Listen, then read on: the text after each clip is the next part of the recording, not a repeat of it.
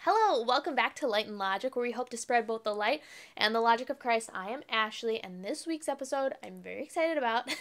Last week on Instagram and then on YouTube, I posted a poll, and this poll was on the person that I'd most like to have dinner with if I could pick any historical character. I think my choices were the Apostle Paul, Martin Luther, John Calvin, and Mary, Mother of Jesus.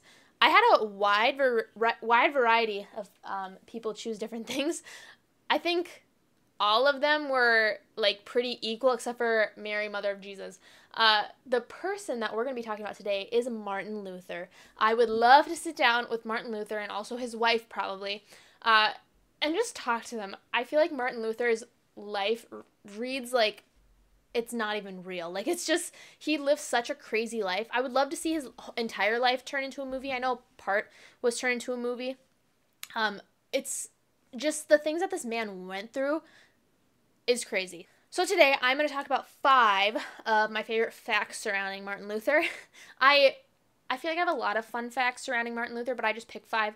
I don't know if it's really my favorite, but it is 5 facts. So anyway, without further ado, we'll hop into it. These are in no particular order, by the way, but number 1 is Luther was not into getting married, but then he married an ex-nun. So the thing about Martin Luther is he started out as a Catholic monk, and it was through studying the Bible, particularly Romans, I believe, that led him to believe that what the Catholic Church was teaching at the time, especially regarding indulgences, but also a couple other things, was not biblically correct, and the way that the church handled justification and sanctification wasn't correct either. And so, as the story goes, he nailed 95 Theses to the door, started this whole reformation within the church. He was excommunicated, blah, blah, blah. We'll get to that in a little bit.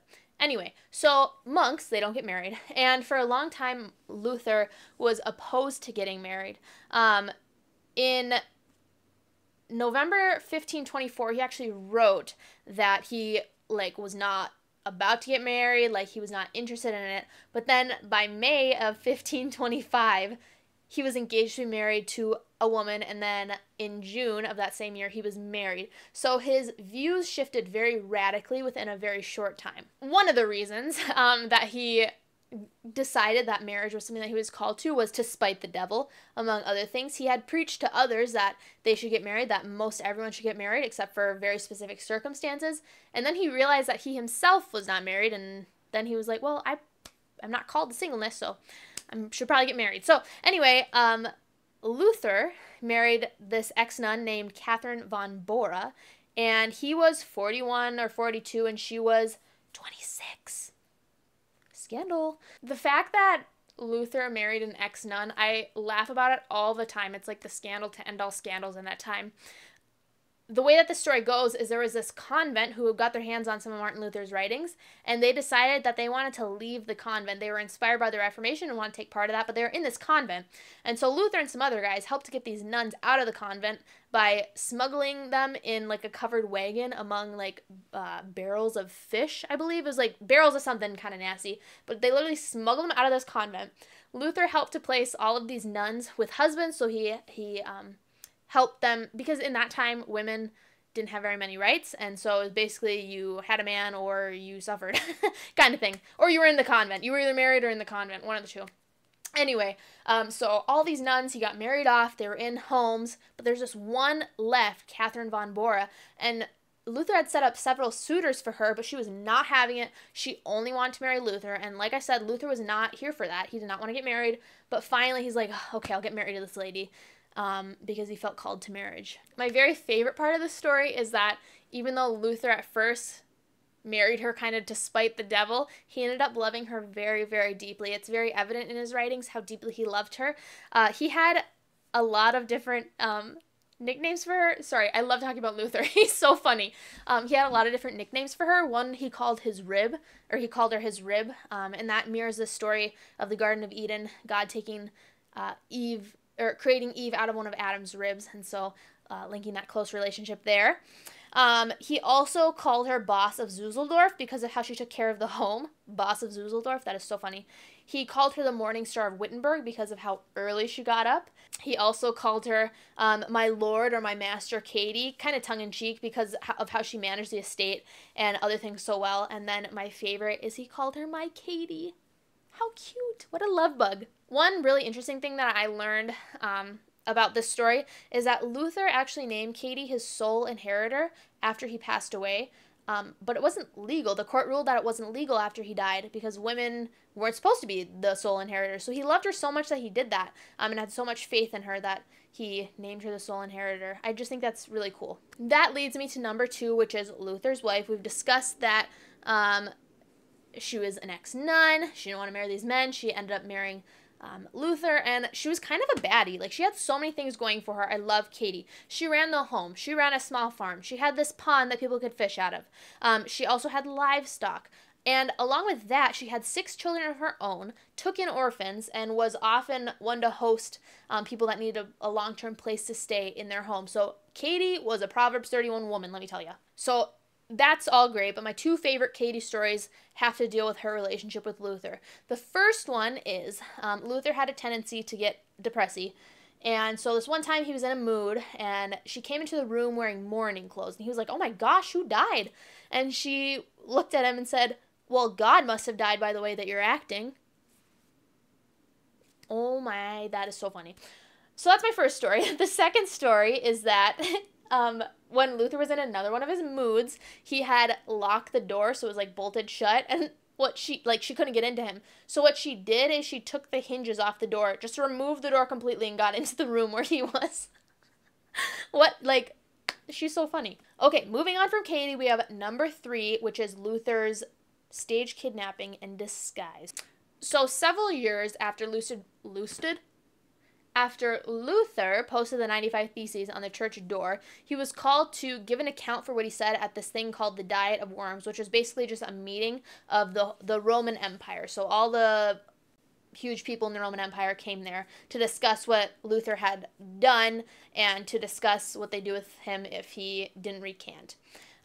They discussed some other things, but that was the main thing. He wouldn't do this. There's this famous line that's attributed to Luther, and it says, "My conscience is captive by God. I can do no other. Here I stand." And that "here I stand" part is debated if he actually said that. He probably didn't, but anyway, it's very famous. "Here I stand."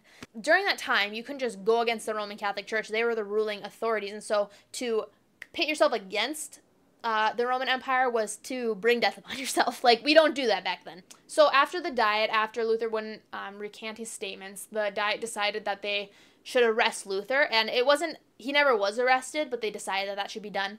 Instead, on Luther's way home, he was fake kidnapped. So I actually don't know if Luther was in on this kidnapping. I assume that he was, but he didn't just fade into the darkness of night. He literally, this kidnapping was staged for him by this friend, Frederick III of Saxony. So good old Freddy took him back to the Wartburg Castle, and Luther remained hidden for about 9 months. My favorite part of this story is that this time he went as Junker Jorg. I hope I'm saying that right. I'm actually going to look up how that's said. Okay, I said it totally wrong. It's Younger Jorg. I think that's how it's said. Anyway, it's German, and so the J's a little weird. But anyway, he went into hiding as this knight, named that name. And what his disguise was, or I should back up, it meant Knight George. So that's what his name meant in German, Knight George. And his disguise was literally growing out a beard and his hair. There's actually a picture. I'll put up, the most famous picture of him, and then this one where he was Knight George. They're so funny to look at. So his disguise was literally that he was in this castle for 9 months. People actually assume that he died because you just kind of assume that this kidnapping isn't staged. You assume that he probably died. Anyway, he was gone for 9 months, and during this time, he didn't just lay there and suffer. He actually translated the entire New Testament Bible into German. That's a productive 9 months, if I do say so myself. No big deal, just translating the entire New Testament. Okay, moving on to number 4, which is Luther's Small Catechism. One of Luther's most famous works is this Small Catechism. It covers the basis of baptism, the Lord's Supper, Holy Communion, the Apostles' Creed, I believe, and then also the 10 Commandments and a little bit things interspersed. He published this book in 1529, after he visited this local congregation. This is what Luther had to say about his experience in the local congregation. The deplorable, miserable conditions which I recently observed in visiting the parishes have constrained and pressed me to put this Catechism of Christian Doctrine into this brief, plain, and simple form. How pitiable, so help me God, were the things I saw. The common man, especially in the villages, knows practically nothing of Christian doctrine, and many of the pastors are almost entirely incompetent and unable to receive the holy sacraments, even though they do not know our Father, the creeds, or the Ten Commandments, and live like poor animals of the barnyard and pig pen. What these people have mastered, however, is the fine art of tearing all Christian liberty to shreds. Wow, that's some strong words for what he saw. Anyway, a big tenet of the Reformation is that anyone is able to understand Scripture on his or her own. In that time, people didn't have the Bible in their own language. That's part of the reason. Well, that's the reason that Luther translated it, the New Testament, to German. And so they had to rely on the church for their information. But the Roman Catholic Church, was not doing a very good job at that time of teaching what Scripture said. And so Luther took it upon himself to translate the New Testament and also provide families with this small catechism. So the intention behind that was that fathers would teach it to their children. You literally just read the script off and it tells you what all these things mean. Pretty cool. Okay, final thing. Number 5 is the Luther insult generator. So this is one of my favorite things ever in the entire world, and I share it every day on Reformation Day, which is October 31st. Luther was a very spicy guy. He thought that the Pope was the Antichrist. Hi, Wallace. Sorry, my dog walked in the room. He thought that the Pope was the Antichrist, and the Pope thought that he was the Antichrist. And so he had some rather interesting exchanges with the Pope and also other individuals, as you saw from that quote above. Luther was not afraid to speak his mind. And so, anyway, in this URL, you can hit refresh, and it'll give you, like, an insult that Luther put out. It's so hilarious. Like, I just love going through them and reading them. We don't pretend that Luther is a saint. He's not. He's an imperfect man. We don't worship Luther. He is just a man that brought the Bible to common people, and he had a lot of good things to say about what was going on in the church at that time and the way that he fleshed out doctrine in a way that was easily digestible and accurate to Scripture is really important to us. Anyway, all that to say, Luther did sin, and he acknowledged his sin. He knew that he was a sinner. So anyway, laugh at these things that he said. I'll put it down in the URL, and I think I can put it up here. Anyway, if I'm having a bad day, I go on Luther Insult Generator, and it picks my spirits up right away. That is all for today. I want to know if you could pick anyone from history to eat dinner with. Who would you pick and why? Put it in the comments down below. Also, please like and subscribe if you feel so inclined. It helps boost our channel. Other than that, thanks so much for tuning in today, and I'll talk to you next week.